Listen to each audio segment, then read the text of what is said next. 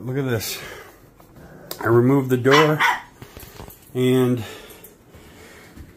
now they have so much more room to play in. Look at all this floor space.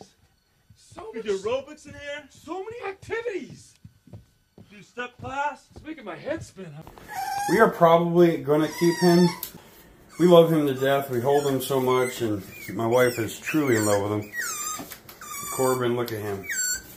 Corbin is a sweetheart. And Priest, he's a badass, but he loves to be held. And Diva, she's a badass too, but she loves when I come in here and pet her. Little Lulu over there is already taken. Look at it. About to rip them apart. And Zorg don't get into anything. He is literally one of those loners. He doesn't make a mess. He doesn't hurt anybody.